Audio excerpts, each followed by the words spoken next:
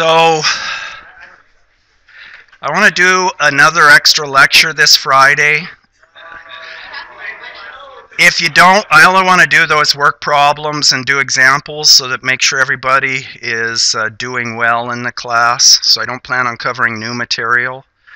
So the point of that is I want to, if there's any holes in what you're missing, I want to make sure you have the opportunity to ask me to work problems like in circuits or MOSFET operation or whatever.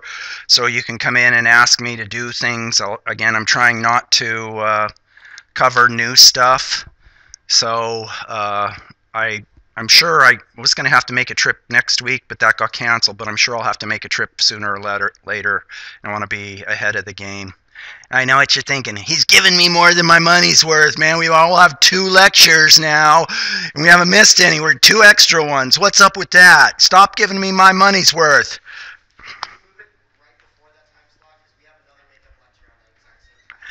Well, I'll record it so you can go to the other one. Is your other professor recording it?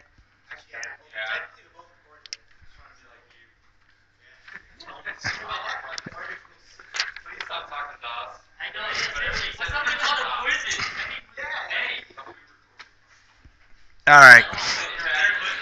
I don't know what to tell you.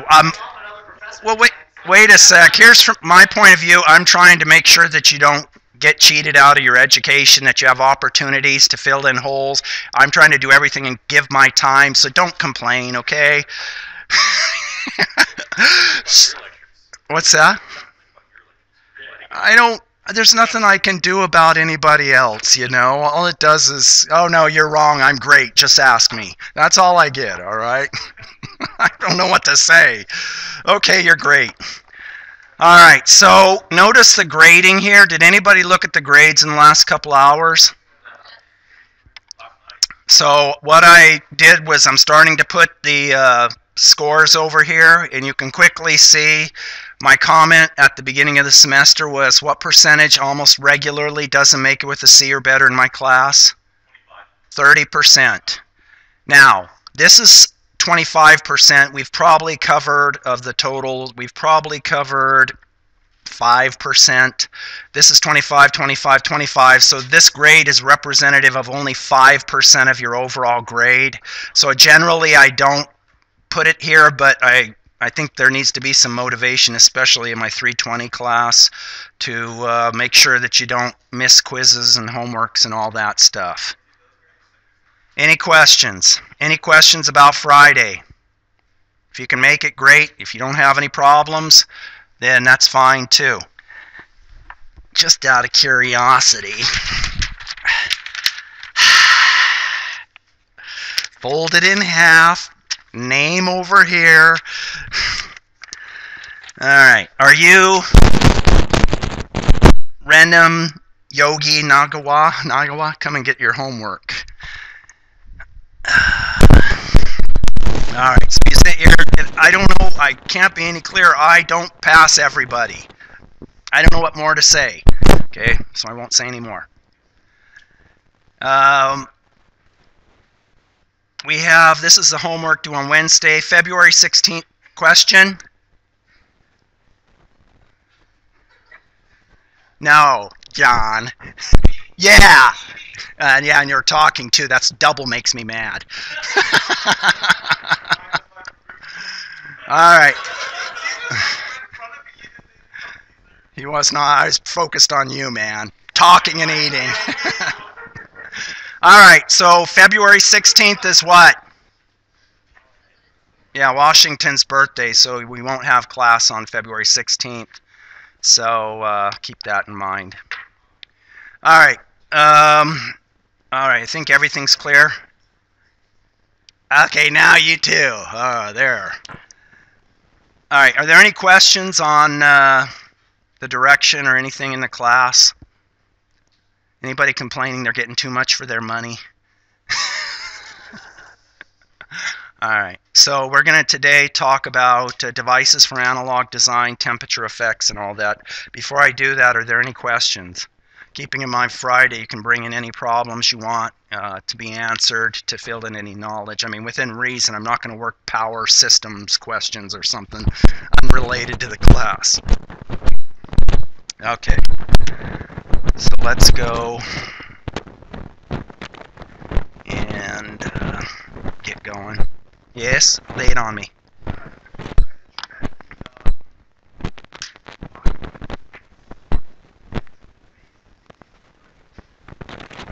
Yeah, the voltage, remember, it's in chapter 6. We went over it briefly last time, that when you have a potential of the body's at a lower potential than the source for the NMOS. Where is it?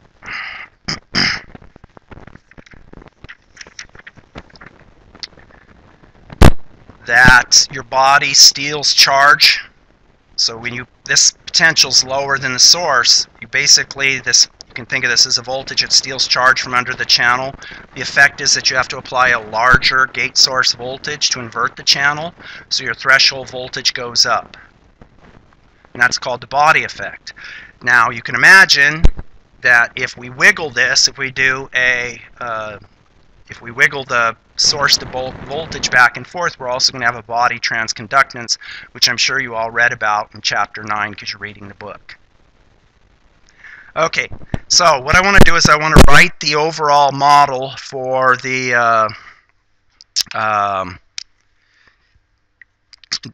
MOSFET.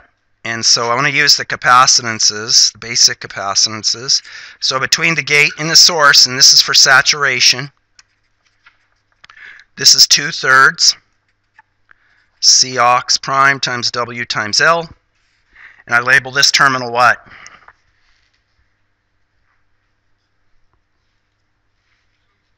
Gate. And I come down here, I'll call that source. Then I'll come over here. And I call this what? GM what? GM VGS. And then what's this voltage? VGS. And then I'm going to add something else right here between the drain and the source. What is it? R out. And then one last capacitance, which is between the gate and the source. And that's gate and drain. That's CGD, which is CGDO times W. And if you recall, I have a capacitance here like this, which is CGD. And I have a capacitance here, which is CGS. Any questions on that small signal model? Alright, so I'm going to use this, and we're going to get some parameters that are very important for the class. And this is going to be, and you're going to ask me, well, how do I select W? How do I select L? You know, how do I select the device sizes for particular performance, etc.? And we're going to use this model to answer those questions, okay? So let's go, and first let's ask, how do I design for the fastest speed? So what that means is I want to look at the MOSFET so that it's the MOSFET's inherently limiting the speed of the circuit. So I'm not going to put like a big resistor in here that forms an RC time constant that slows things down. Okay, what I want to do is just inherently, how fast can the MOSFET go if it has to charge and discharge its own capacitances? Okay, so everybody follow that. Okay, so we're going to present a figure of merit called the FT, or transition frequency.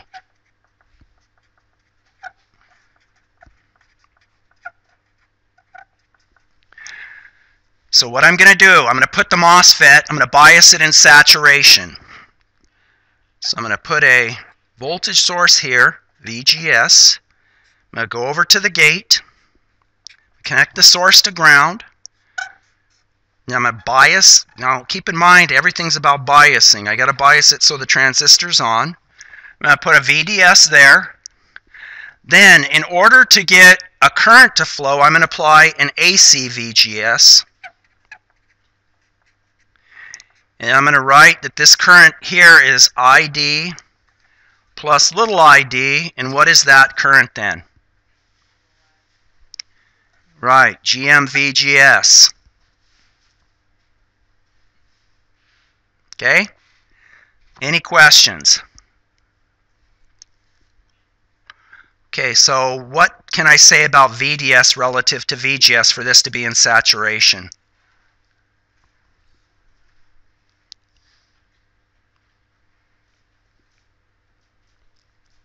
I sound like a broken record here. Has to be greater than the threshold voltage. I have to make sure. And then what can I say about VGS for this device to be in saturation in terms of the threshold voltage? VGS has to be greater than the threshold. You know, I don't think deep on this. I say, okay, I got to turn the device on. Okay, I got to apply a pressure to the device. And I use these equations over and over again. It's not because I have a good memory. It's I'm using them repeatedly. Any questions? Okay. If I ask you, what is the AC voltage there? What is VDS equal to? What's the 0? I can't change the voltage. I got a voltage source that says, hey, I'm holding that potential at VDS. It's never going to change. So the AC voltage there is 0. I have no resistances in this circuit that are slowing down the operation. Does everybody follow? Okay, now here's something that's not going to make a lot of sense, but I'm going to say that I also have a gate current, and I'll talk more about that in a moment. But you could argue, wait a sec, MOSFETs don't have gate current. There's a piece of polysilicon that's sitting over glass. How can I get current flowing in that piece of polysilicon? It's a displacement current, and that's a term you should understand. Displacement current means you're redistributing charge on each side of the capacitor. There's no actual physical charge transfer, but it appears there is. It's not a conduction current, it's a displacement current. You're displacing charge, and it makes it appear that there's a current flowing. So it only works for AC. So we need to calculate IG, and then we need to calculate ID, which is easy. It's GM VGS. It's the VGS I apply here. And then that ratio, ID to IG, when that's equal to 1, whenever the drain current is equal to the gate current, at that frequency, that's my transition frequency. Does everybody follow? Okay, so I look at that and I say, all right, well, let me ask a simpler question. What's the AC voltage right there? Yeah, it's the AC VGS. What's the AC voltage drop across the DC source? 0. So if I were to put a big capacitor like this, how would it influence my circuit? It wouldn't do anything. Just be holding a voltage across that voltage source. It doesn't influence the circuit at all. You don't believe me? You can simulate it and see. Still says VGS. It helps VGS actually go through if there was some finite resistance in that source. Any questions? Okay, so I want you to take a mental picture of this circuit. And I'm going to draw it with the small signal circuit, and then we're going to derive this. And then once we derive it, it's going to tell us how do we select VGS for high speed? How do we select W and L for high speed? How does the mobility come into play? It tells us what we need to do to design circuits that are fast or slow or low power.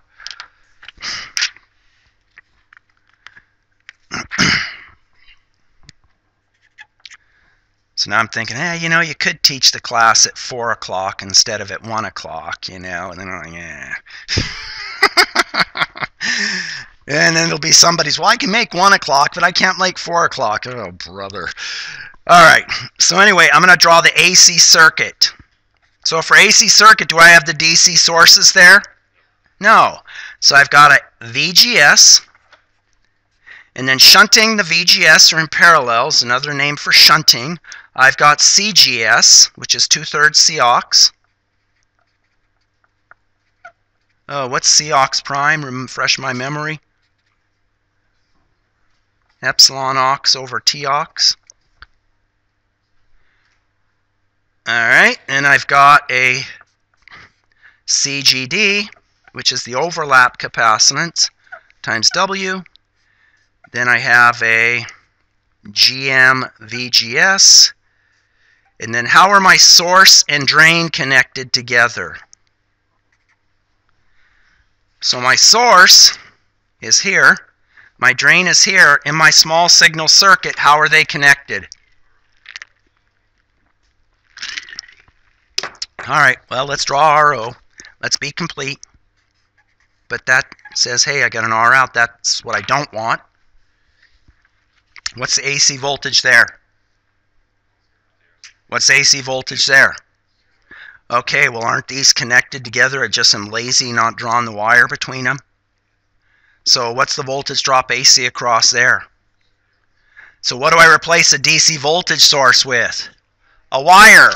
So I go, oh, okay, I got that. That's where my DC source used to be. Any questions? Now I got that Katy Perry song stuck in my head.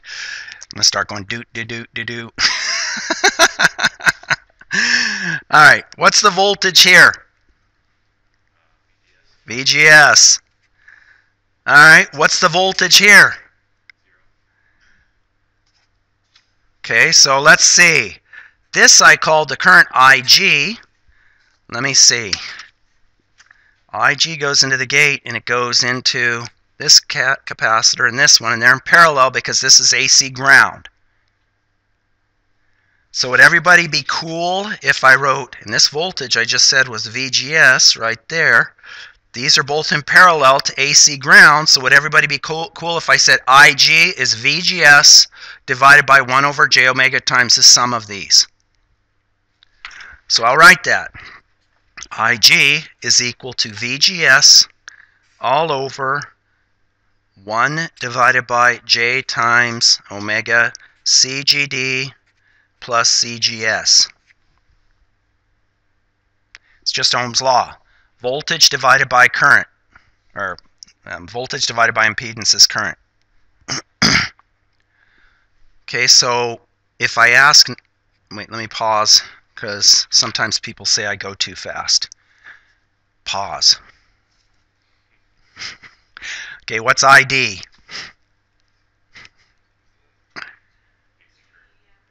Yeah, GM VGS. How much current? Where's ID flow? Well, it flows like this.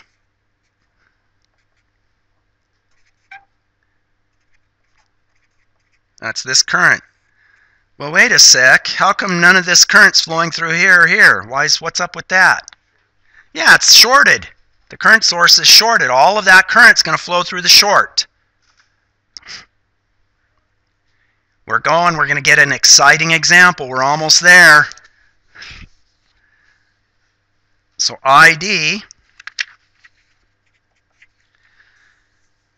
all over IG is equal to, let's be verbose, because this is one of my favorite test and quiz questions. Show how to determine the FT of a transistor.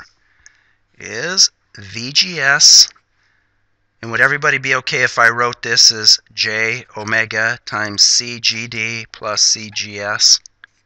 Just flip this up on top with the VGS.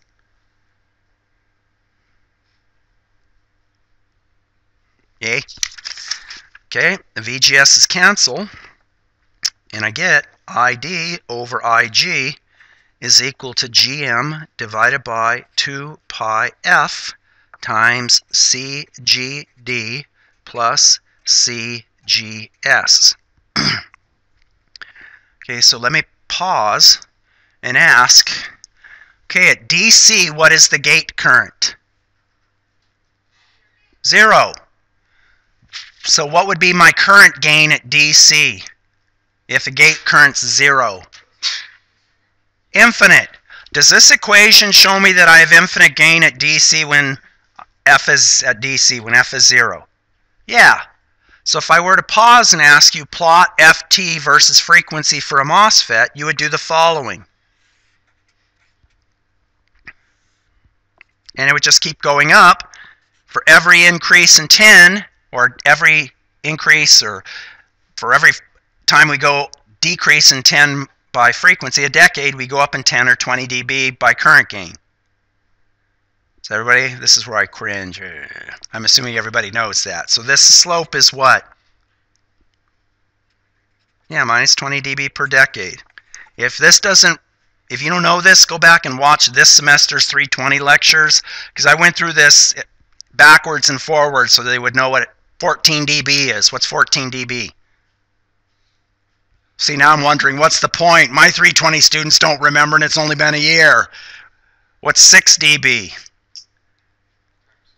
2. Yeah. What's 14 dB? 5. 20 dB. 10. What's a decade below 1.2 kilohertz? 120. It's just there. You want to use decades, octaves 2, decades 10, 6 dB is 2, 20 dB is 10, 14 dB is 5, because it's super, super simple. Here, if I go down in frequency by 10, my gain goes up by 10. 20 dB per decade. Okay, watch those videos if that doesn't ring a bell. All right, so I care about this frequency right here, which is FT, which is where the current gain is 0 dB. All right, so tell me, what is ID over IG at this frequency?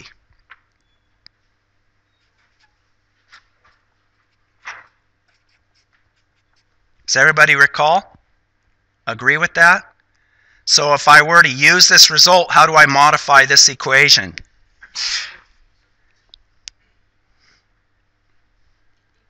Yeah, I set ID over, I take the magnitude, oops, I left out the J here. I take the magnitude, which is just GM over 2 pi F, CGD plus CGS, change this to FT, set this equal to 1, and solve for FT, and I get this outstanding result. FT is equal to GM over 2 pi times CGD plus CGS. Where'd the F go to? What's that? Yeah. 1, and I just slid that bead up there. FT is equal to GM. And then we're going to pause and look at this. Any questions on how I derive that? This is like, okay, you get a job and you have to design a chip, and okay, how do I select my device sizes? Because I've been through here, I'm like, okay, how do I start out and select W and L? How do I select VGS? Okay, you're going to know how to do it after looking at this equation, at least for speed. So I write this as FT equals GM divided by 2 pi times CGS plus CGD. Okay. So I'm going to replace a few things here. I'm going to rewrite GM as, let's write it like this. Mu n C aux times W over L times VGS minus V threshold N. I'm going to divide that by 2 pi times CGS, or times COX, which is, or CGS, which is 2/3. And what's COX prime? Yeah, epsilon ox over Tox, I'll just leave it as Cox prime, times W times L. And then the overlap capacitance, what can I say about CGS relative to CGD? Okay, so recall, I don't know, hopefully you recall, for a MOSFET in saturation, if this is the source and this is the gate, I get a CGS which is due to that channel. Okay? For the CGD, I get a little bit of overlap, which is just the overlap of the drain going underneath. And if you don't recall that, go review your MOSFET capacitance. So what can I say about CGS and CGD? Yeah, CGS is much, much bigger than CGD, so I'm going to change this to approximate and just leave it like that so I can get a good result, something useful. Okay, so tell me something you notice here.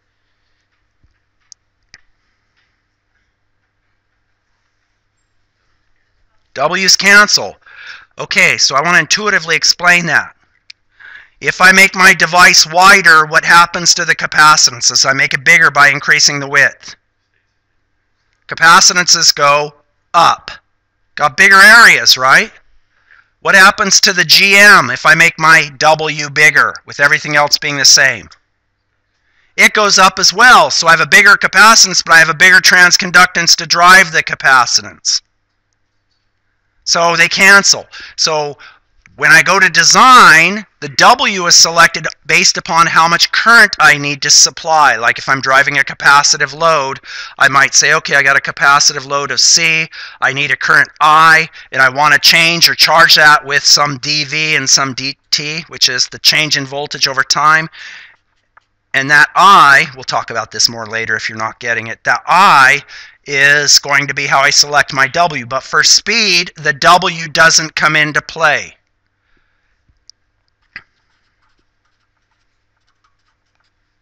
Inherent speed, I should say.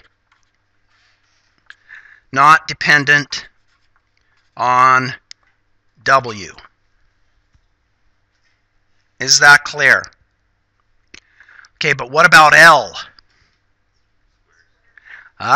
So if I want the fastest circuits, what do I want to use for the L? Yeah, Ft goes up as L goes down, and I want to use the smallest L possible for high speed. Does everybody follow that? Okay, so traditionally, if you remember, maybe not many of you do, but back in like the early 90s, they were having the 386 and the 486 computers, and they were in like 2-micron technology. And then there was like a tremendous increase in computer speed because every time they would go to a new generation, the speed would go up as the square of the length. So you would reduce the length by half, and your speed would go up by 4. So everything was just shooting through the roof. Well, in these modern transistors, the mobility is starting to saturate. And so instead of getting a linear change in the current, or GM with L, it kind of flattens out and you get more of an L increase. So as they reduce as they have, for example, the length in the modern processes, the speed only doubles. So the last decade or so, the speed hasn't been continuing to shoot up. It's only doubling. So that's why when they go to smaller processes, you get faster speed. Any questions?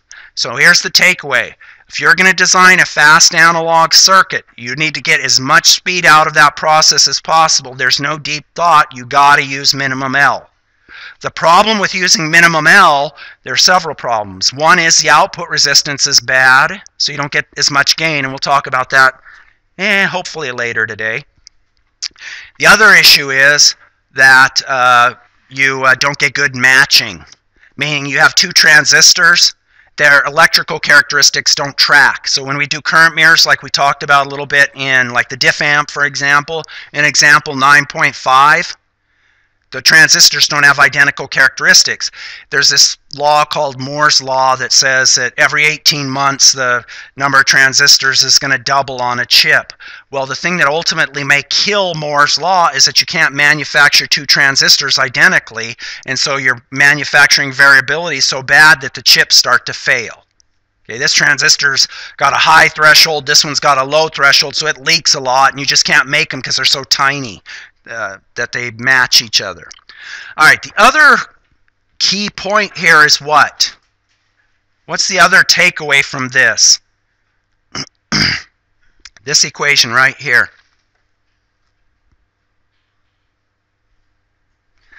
What is VGS? How does the VGS influence FT?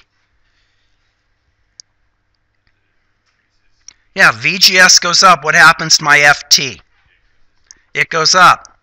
So if I want high speed, I got to use the largest VGS possible. Now, let me just point this out because we're going to use this over and over again. So I'm going to give you lots of names for the same thing because that's the way the literature is.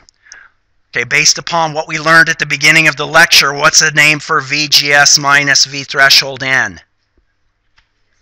Yeah, VDS sat. That's the value where the transistor starts to go into saturation. So if I use a bigger VGS, what's the drawback? Yeah, I can't keep my device in saturation as big, as wide a range. Once I hit VDS, it's this. Instead of this, it goes into triode. In other words, if I look at low VDS sat, I might get something like this. So I can go all the way down here, roughly, before my device triodes. If I use a large VGS, I'll get something like this. Well, now VDS sat, VDS sat is way out here. So I can't have circuits that swing as wide because they start to triode and the gain drops. So I have a trade-off. If I want high speed, I need to use large VDS sat, but if I use large VDS sat, I don't get large output swing. So everybody follow that. Now, let me just tell you why that's a big deal. In these smaller processes, they've reduced the power supply voltage. So you go, it's 5 volts before 20 years ago. Then there was a 3.3 for a long time, and there's still stuff operating at 3.3. Then it went to 1.8. Now a lot of stuff is like 1.2 and 1 volt. Well, the problem with that is just say you want to listen to music, and you only can drive a volt into a speaker versus 5 volts. Well, now you can't listen to music loud. And if you're like me and you like loud music, then that's a problem. Okay, so I don't want to have circuits that can only swing like this. I want them to swing, large amounts. So everybody follow. Okay, so I'm going to give you a couple more names for that exact same term, the VDS sat. Another one is overdrive. We talked about that last time. This is called the overdrive voltage or overdrive N, and it's the amount of voltage in excess of the threshold voltage. So in example 9.5, we calculated the VGS as 1.05 volts. The threshold was 0.8, so the overdrive was 0.25. So if I increase the overdrive, which is the same as saying increase VDS sat, I get faster circuits. So I could write FT is proportional to 1 over L squared. FT is proportional to V overdrive. We'll use this over and over again. When we say, okay, this is a general analog design, how do I select V overdrive? I'll say, set a good starting point is 5% of VDD. So if VDD is 5 volts, we'll put our overdrive at 250. So if the overdrive is 250, the threshold voltage is 0.8. What's VGS? 1.05. It's what we had in the example 9.5. But you see how we're talking about the same thing, and it's getting confusing because we're using the same name for different name for the same thing.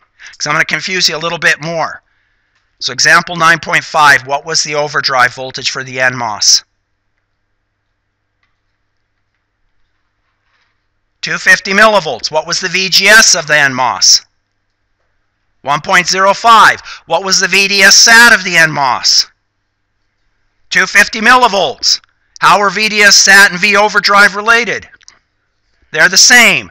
Now, when we get into the nanometer devices, it starts to get a little bit fuzzy to use these equations because they're so complicated. They don't say, oh, it's in saturation, oh, it's in triode. It's like it changes, by an order of 10 between one point and another. So it's not like here's this demarcation. Okay, here's the border, saturation, triode. And that students have a hard time getting because they do their homework, look at it and go, oh, I calculated a mega ohm and SPICE gives me 2.5 mega ohms. Then I'll say, okay, change the VDS so it's bigger. Oh, now SPICE gives me 5 meg. Okay, it's a real device. You're doing real design. You're not doing academic stuff with simple equations. Any questions? All right. In hindsight, I think today should have been the day I started to wear shorts and sandals. I was telling myself, Friday it's supposed to be 80. That'll be the day. Okay. All right, so one other comment here. Notice that the mobility and the oxide is, I'll just comment here, of course, if you can use a process with material system that has a larger mobility, your speed's going to go up, but you as designers don't control that.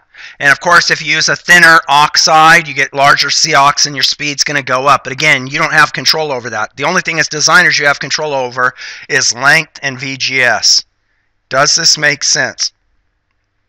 Do you have an idea how to select length and how to select overdrive? Okay, one more thing before I'm going to leave. Sometimes you'll see this written as excess gate voltage.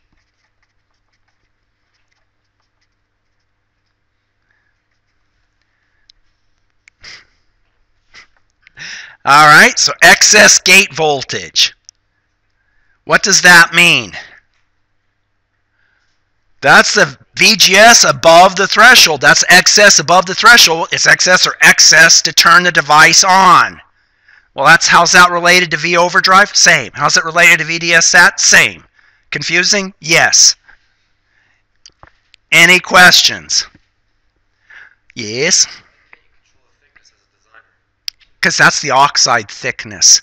So you can't, unless you're designing the process, like when we design chips, that thickness is fixed. I can't. The only thing I can do is adjust the size of the device W and L in this direction. I can't actually adjust any of the thicknesses going down into the chip.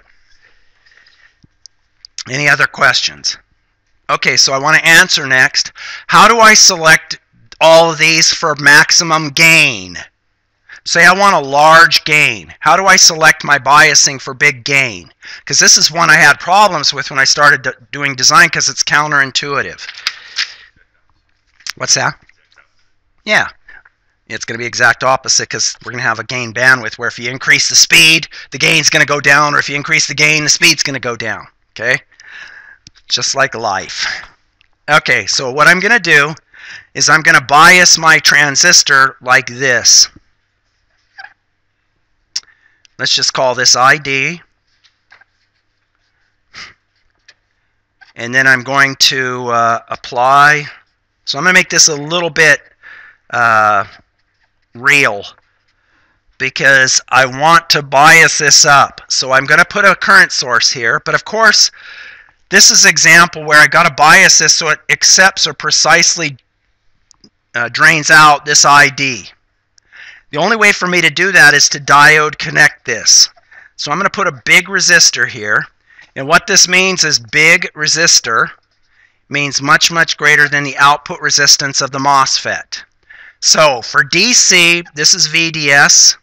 And this is VGS, which is equal to DC for what? Or to what? Yeah, okay. So let me ask. For DC, how much current flows in the capacitor for DC? You don't even need to think. Whenever someone asks, what's the DC current flowing in the capacitor, the answer is always 0. How much DC current flows into the gate? Okay, 0. Now there's a little bit of a lie because in modern devices you get a little bit of gate current called gate tunnel current that is undesirable. But again, these devices are so complicated that it is what it is. Okay, but you get no current. So if there's no place for current to flow in this resistor, this voltage and this voltage has to be the same because there's no current flowing through the resistor. Does everybody get that? Okay. What is the AC voltage there? VGS. How much AC current flows in this? This is another one of my favorite test questions. 0. It's a DC current source. There's no AC current flowing in that. I can't change the current. The AC current's 0. Okay? So where does the current flow? Aaron? Where does this drain current flow? It flows in R out, which I'll draw external. Yay? So it's like, damn, I wish he wouldn't hand back homework and quizzes. Now he knows my name. Yeah, I know everybody's name. All right. So, what is this current then? Okay, ID. What is it?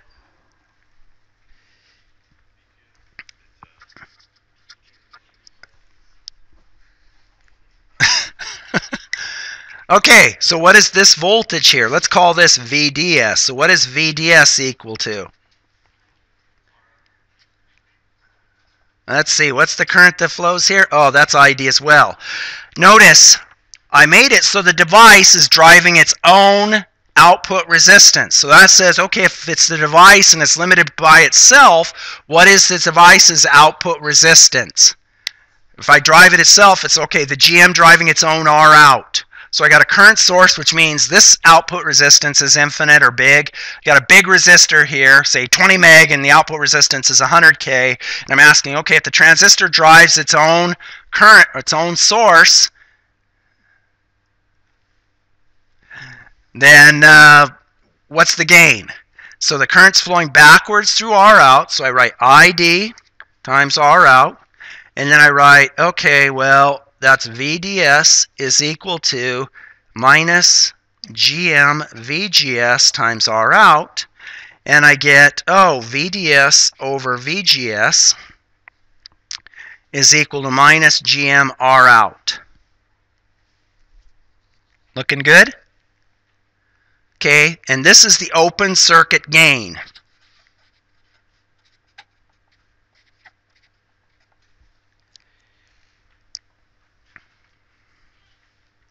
Okay, and you say, okay, well, what can I learn with that?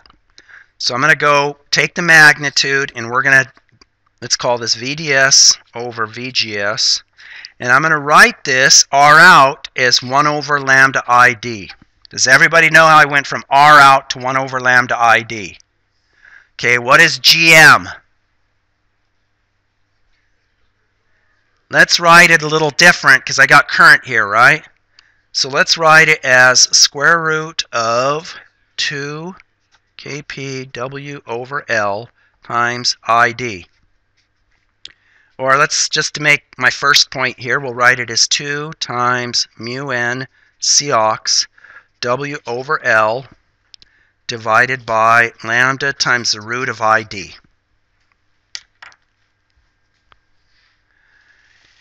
And so I ask you, okay, so tell me what you can say about bias current here.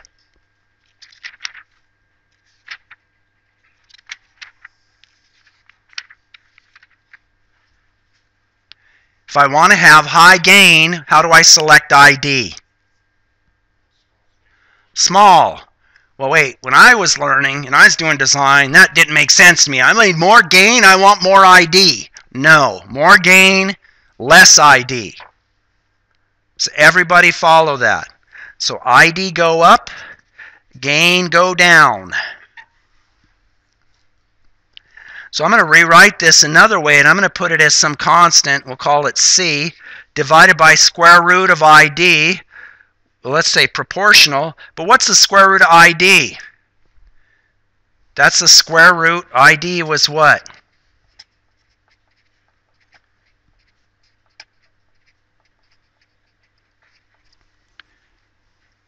What's the square root of ID then?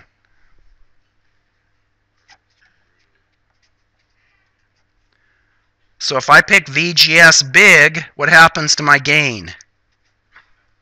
It goes down. So I look at that and I go, wait, VGS big speed go up, VGS big gain go down.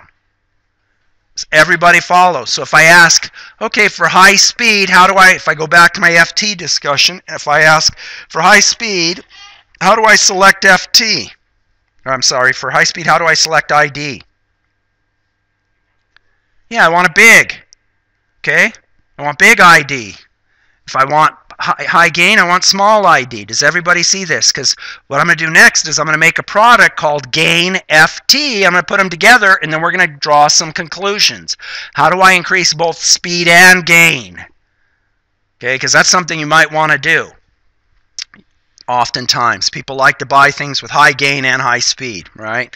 You don't want to buy a car that, I only want a car that accelerates really slow and doesn't go very fast. You want a car that accelerates fast and goes fast, right?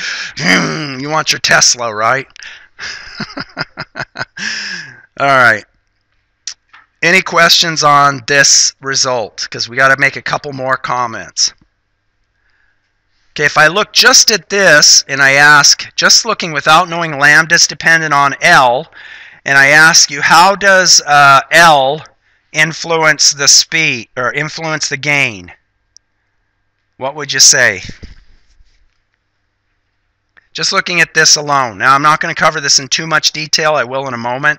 When I put the two together, I'll cover a little more. But if I look at just this and I ask, if L gets smaller, what happens to my open circuit gain? Okay, that's what you would think, right? But remember, lambda is directly proportional to L. Okay, so 1 over L, sorry. So lambda is proportional to 1 over L. So if I put that proportionality in there, I get a square root of L up here, and it ends up that if L gets bigger, the open circuit gain goes up. So let me pause, just go over that real quick. So I write here, I write that gain is proportional to the square root of 1 over L, which is this term right here, divided by lambda, which is proportional to 1 over L. And I get this is equal to what? Square root of L. So I say, okay, if L goes up, what happens to the gain? It goes up as well. But it's harder to see in this equation. Because remember, if I have a bigger L, this is L right here, if L goes up and I modulate the thickness of the length of the channel, it has less influence on the drain current. Any questions? Because we're about to talk about GFT. You know what? Why don't I pause on that and let's go prove it. Let's go prove some of this stuff that I've been talking about. Okay? Let's go do that with simulations. Let's go here. Let's go to chapter 9. Let me pick one. Let's pick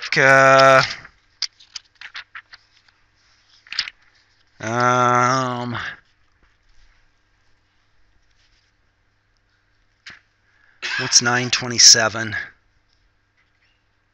Let's modify this one. Oh, this is a 50 micron. Let's modify. Okay, let's use this one. Let's go get the scissors out. We won't have that. Let's put VDS here of 2 volts. And then let's add a AC here of 1. Why do I like using 1? Yeah, it's easy to divide by 1. I don't have to put in there V out over V in. Except I want to plot for FT. I want to plot what? ID over IG. So here, both the ID will be negative if I plot it through here, but I think I can get it in the MOSFET. So let's see. So I'm going to go change this to an AC. Decade, multiply, divide by 10, 100 points per decade. Start frequency at 100 kilohertz. Stop frequency at 1 gig. Hit OK. Hit roll them. Plot the current here. Plot the current here. Do I expect my drain current to change?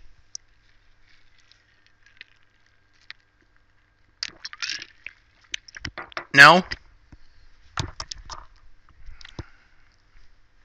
I'm just tucking in my shirt. Alright. So I'm going to go over here. I'm going to put divide by IG of M1. Boom. Now I'm going to get the scissors out. Select that.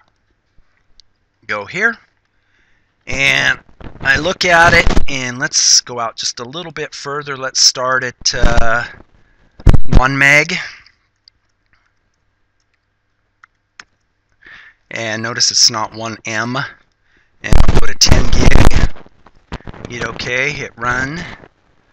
And then I'm going to hit save for the sim. And I look at it, and since both currents are going in, I'm not going to pay attention to the phase shift here. Does everybody understand what I'm doing? Does anybody understand what I'm doing? So I'm plotting the drain current divided by the gate current. You can't see it. And I look and I see my FT is roughly what? 800 megahertz. Okay, so what was one of the conclusions I came to with FT?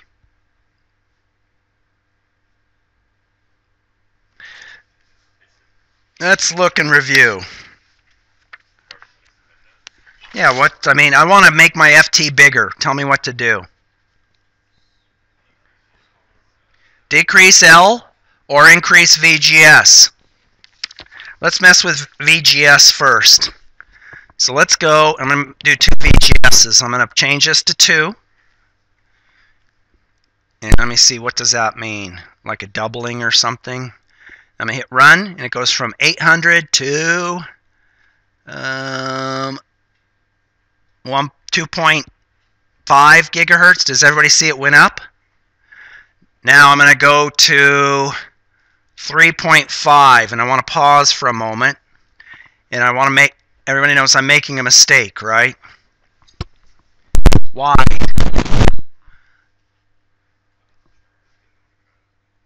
I hit run. Yeah. Does everybody see? Wait a sec. It went down. It didn't change much. Now it's at 2.5 still. It didn't really increase, even though I went from 2 to 1.5. Why? Triode. I've devised a device in triode. Well, that's against what I said I was going to do. So if I go back and I say, okay, well, what happens if I go to point? Did everybody follow that? Okay. So I'm going to go back now, and let's say that I bias a device at point. Oops. I bias a device at 0.85. So it's just above the threshold voltage. Hit OK. And I go back and I say, okay, well now I'm operating, my FT's only 100 megahertz. So can anybody give me an example of CMOS circuits that you might regularly use that are biased with really small overdrive voltages or using power supply voltages that operate really slow because they don't have much overdrive? I mean, you could still, the device operates in sub-threshold. I mean, it still has a speed. Can you give me an example? Something I regularly use in this lecture. A calculator. The solar panel doesn't generate much power or voltage, right? But what's the operation of this calculator? What's the frequency? Well, hopefully it's about, if it's running great, it's 32 kilohertz. If it's running with an oscillator based upon the solar panel here, then it's going to run even slower. Okay, and it can because I don't have very much juice to power my CMOS. Does everybody follow that? Okay, before we leave this, what was the other thing that we said influenced the speed besides overdrive? The length. So let's go put this back at 1.5. And let's hit cancel and hit run. We go look, and our sim's rolling off, and we're at little bit less than 2 gig. Let's go change this to 1, and what did I say would happen to the FT? It would go up. Did it? Went way up. Went up to about, what is that, 6 gigahertz? But what if I go to, and now, does everybody understand that I could also spend your time saying, well, I increased L to 10, what happened to the current? Current went down. So then I go, okay, hit run, and I go look, and FT is about 70, 80 megahertz. Okay, so here's what not to do to me in 2 months. Don't say, but I don't know how to select L and W for speed and gain. Where do I start? Because I'm going to be like, If you're trying to design a circuit and it's the fastest, you got an op-amp design and you got to design it to be as fast as possible, there's no deep thought. You got to use really small, minimum L and large VGS. Then VGS is set by the how much output swing you need, because you can't use too high because then it triodes and won't give you the right swing before it goes into nonlinear triode region. Any questions on this? Okay, so let's talk about gain FT, which is it's a figure of merit, how do I increase the gain and the speed? What are my parameters? What can I adjust? No questions. So you're meaning to tell me? Okay, good. So if I kept raising VBS, then I could keep raising VGS, then speed would go up now. Yeah, if you could keep increasing VDS, you can keep increasing VGS. The problem is now keep in mind, if you go get a job at Qualcomm or Broadcom or one of these places, the modern devices, as you start getting to real high electric fields, they don't behave like these equations, and so you don't see the same bang for the buck. But the problem is, if I go and I put VDS across my device, unless it's like narrowband radio circuit where I've got an inductor peaking circuit in there or something like that, you don't get any output swing, so the circuit's pretty useless. You can't vary the voltage on the drain before the device triodes, so it's really not that useful of a device, right? So you can't just go all the way up to VDS of 5 volts or whatever it is, and VGS of 4 or 5, and then so I'm going to have maximum gain. Okay, so let me just pause for a moment. If you've taken the digital class, then that might pop into your mind, oh, that's why the digital gates are so fast. When we put a signal in the gate, we're going 0 to VDD, the outputs are swinging 0 to VDD, everything's at the maximum speed. That's why I can get a nanosecond or less than a nanosecond prop delay in a gate, because I'm operating with full overdrive as high as it can go. Does everybody follow that? Okay, so let's talk about gain FT. Any other questions? So this is on page, I guess we're not getting to temperature. This is on page 300, if you want to follow along. Not that I'll copy what's in the book.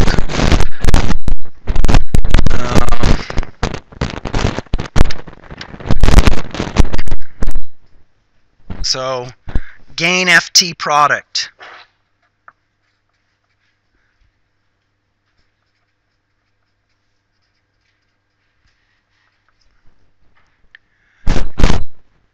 Alright, so I'm going to write my gain now as GMR out, and my FT as GM. Let's put this as GFT. And did I put it as, yeah. Alright, so it's GM over 2 pi times CGS. Alright, does everybody agree with that? Does anybody agree with that? Alright, so I'm going to go right now that that's GM squared all over lambda ID times 2 pi times 2/3 times C aux prime times W times L. And then why don't I go ahead and write this as, what is GM squared equal to?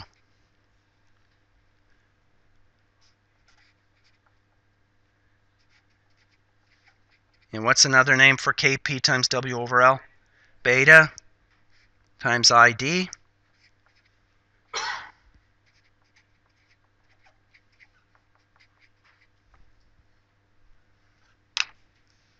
Looking good? Alright, so then I can write GFT is equal to, the IDs cancel, 2 times mu n C aux prime times W over L, divide by lambda times 2 pi times 2/3 C aux prime times W over L.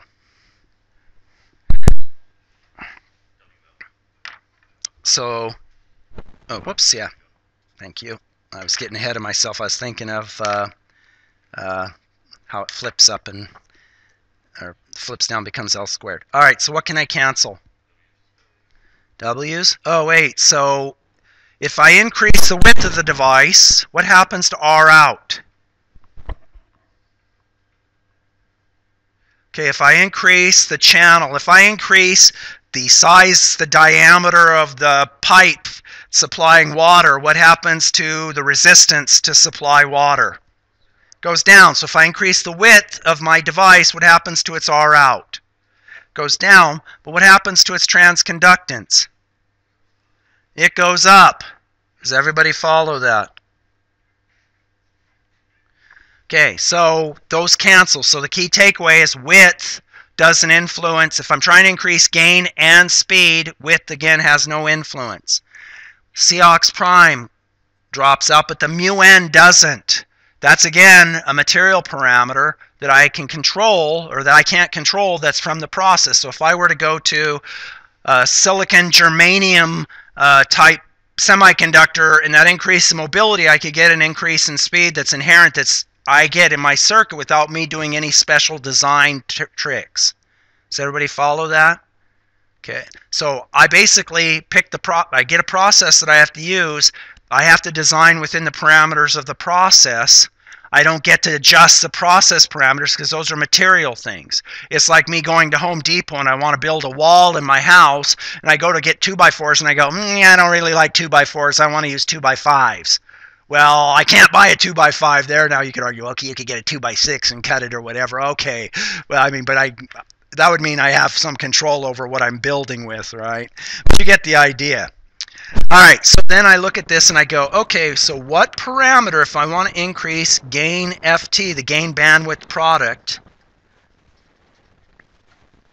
Oh, and speaking of that, in to this week's lab, I went for the 420L.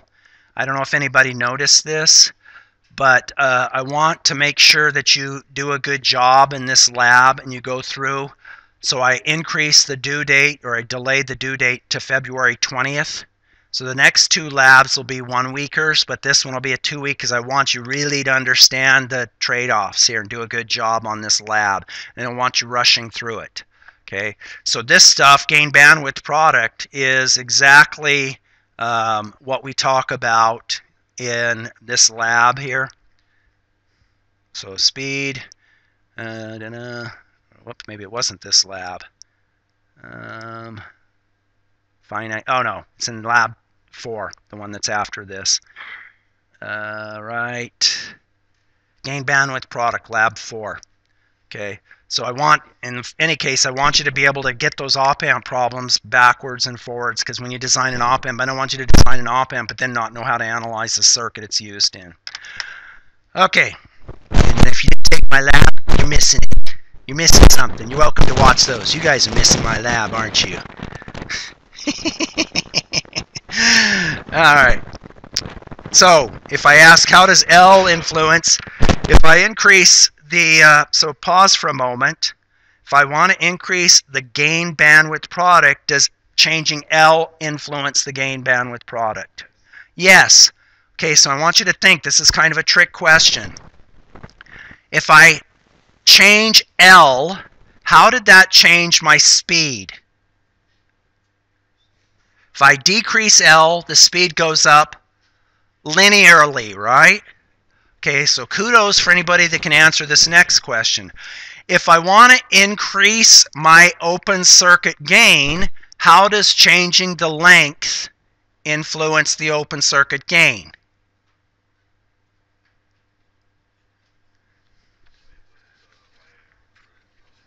Square root. Okay, so this is in the numerator, square root, and for the speed, it's 1 over L. Whoops, where was speed? 1 over L, okay? 1 over L squared if you want to be precise. So even though I say that increasing or decreasing the L increases the gain bandwidth product, I still know that it reduces the gain, but it increases the speed. But the gain reduction is faster than the speed reduction, and so I get an overall increase in the gain bandwidth product. So let me repeat myself. So I'm sitting there and I'm designing in my cubicle and I ask, okay, I got this process. I want to increase the gain and the speed of the op-amp, the gain bandwidth product, or whatever circuit you're designing. I have basically one parameter that I can adjust, and that's L. Okay? If I change the L, does it get me an increase in gain? If I reduce the L, does it give me an increase in gain? No. My gain goes down. If I reduce the L, does it give me an increase in speed? Yes. The speed increase is faster than the gain increase, and so I get an overall increase in the gain FT product. The key takeaway is that changing the length, even though gain FT product goes up, doesn't cause the gain to go up. Does everybody follow that? because that can be kind of frustrating. But he said if I change the L, GFT goes up. It does go up, but the gain still goes down. It just goes down faster than the bandwidth increases. Any questions? Okay, last thing. I look at this and I go, okay, how does okay, so I know if I look at this, then that GFT, just to be complete, is proportional to mu n over L. I don't have, I'm assuming if we use the short channel process, it's not linearly dependent on L. If it was long channel, you could go L squared here. I'm assuming I don't have control over adjusting the mobility, so I only have control over L. That's my key takeaway. How does changing the overdrive voltage, VGS minus V threshold N, influence the gain bandwidth product? It doesn't. And that's a key point. I'm messing with my VGS and I'm not getting my op-amp unity gain or my inherent transistor speeds to change. My speed changes, but my overall gain bandwidth product doesn't. I've done it personally. I've chased my tail for weeks. Why can't I get it? My gain goes up, my speed goes down, my speed goes up, my gain goes down. Because I didn't know this fundamental topic here of what I'm influencing in the L. I change the VGS, VGS goes up, speed goes up, VGS goes up, gain goes down. I change the bias current goes up, everything else being the same, speed goes down, product stays the same. Only thing to increase gain bandwidth product is L. But again, that doesn't, if I use the minimum L or I reduce L, my gain goes down, my speed goes up, just not linearly, just not proportionally the same amount. Did I cover that well enough? Okay, we got less than 5 minutes. I want to real briefly introduce you to one other topic, just so you have it, and we'll talk about it more on Monday. Because all we're going to do on Friday is work problems. So everybody knows, I got all my problems, my homework worked, or wherever you're having issues. Does this make sense? So don't ask later, I don't know how to select WL and VGS. There is no one answer, there's only trade-offs. That's the thing. It's like I'm going to paint a picture. I'm going to paint a picture of this building. Okay, well, there's not just one way to paint that picture. There's a million ways, right? This is the art of doing design and creating things. Okay, I know students know, tell me what the input is, I'll calculate and I'll get the output. Yeah. Okay, last topic, real briefly. You may remember from microelectronics, come on, thermal voltage.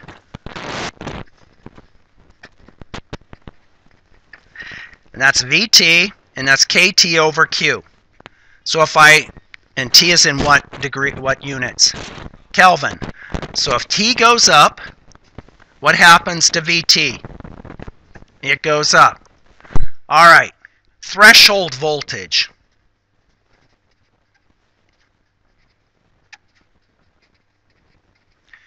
Threshold voltage is oftentimes written as VT. I like to write it as V threshold N, or some people like to say V Thevenin.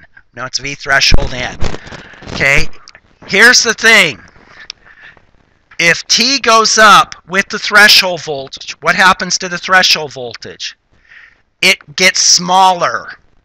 So I had a student go for a job interview at a company in San Jose, and he was actually interviewed by the CEO, and so there's a lot of startups there. And he was asked the question, how does VT change with temperature?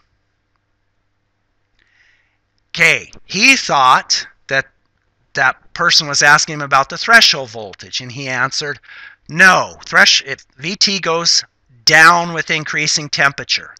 But the guy was actually asking him about the thermal voltage.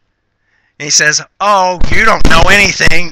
VT goes up with increasing temperature. You have to be very clear when you're answering that question what you're talking about. So now, if I go, does everybody understand? So when you answer questions, make sure you're answering the question you think you're answering and not which they may not be asking what you're understanding. So if I look at threshold voltage, for example, Here's at 100 degrees, plotting drain current, and there's at 0 degrees. So if I put my cell phone in the dash of my car and I park it in a parking lot in the sun in Las Vegas, what's going to happen to all the threshold voltages on the billions and billions of MOSFETs in that phone? They're going to start dropping, right? Well, if I've got my circuitry and it's off, well, it's not really off because even when I'm below the threshold voltage, I get a leakage current. But what happens to that leakage current? It starts going up. What happens to your draw on your battery? It starts getting bigger. And all of a sudden, your battery, hopefully nowadays they have sensors that shut off, but your battery starts getting drained down because all those transistors are leaking more. Okay? So you need to remember, if temperature goes up, threshold voltage goes down, transistors leak more, I get more power dissipation. Does everybody follow? So now you know how to explain it to your loved ones, why your battery drains more when your phone gets hot. Okay? Just tell them the threshold voltage. And they don't get it. Say it's like, well, you know, you turn your hose on, start, all right? Yeah, the hose bib. You don't know what a hose bib is? Come on. No, don't say that. All right, any last second questions? All right, I'll see some of you Friday morning. I'll see others Friday afternoon or both. Have a good day.